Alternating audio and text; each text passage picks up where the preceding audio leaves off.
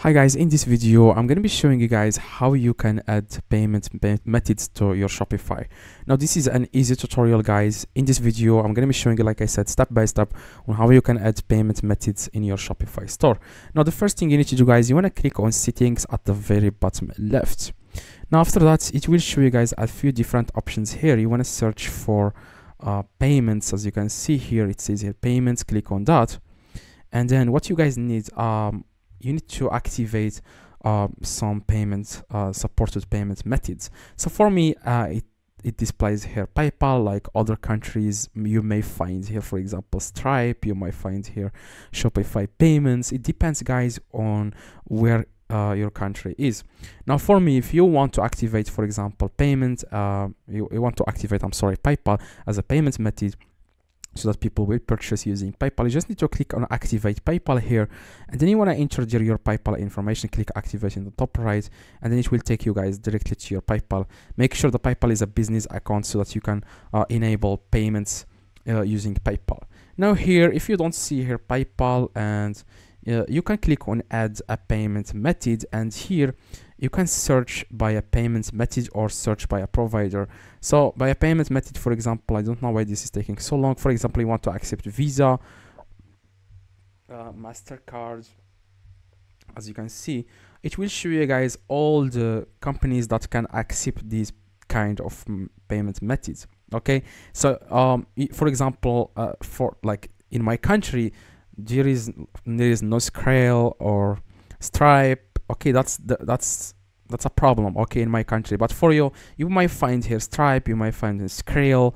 I would highly suggest using Skrill. Just click on that and then create an account on Skrill, and then you will be able, guys, to after you click, for example, let's say this is a Skrill, you want to click on you just need to add your information, like email address and the password of your Skrill account or Stripe. Okay, so for example, this is Visa, MasterCard, for example, and here it will show you guys all the companies that can accept these kind of payment methods, which is MasterCard and Visa.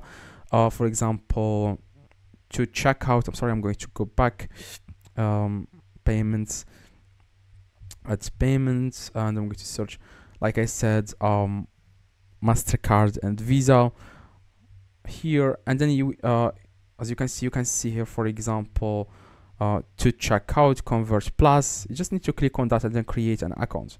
Click on install.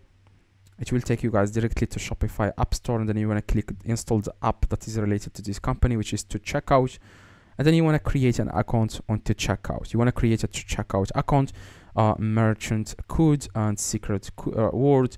That's it. You just need to create an account here.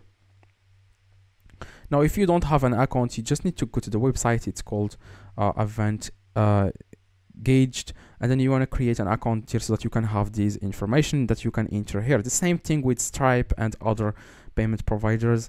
That's exactly, guys, what you guys need to add some payment methods to your Shopify. Now you can activate PayPal if you want, or activate Stripe. You just need to search for example, search for by a provider, and then you want to search for Stripe. Okay, and see if it's available. As you can see, no results found because it's not available in my country. That's why I'm not able, guys, to show you how you can use Stripe or Skrill. I'm going to search for Skrill. As you can see, Skrill is official,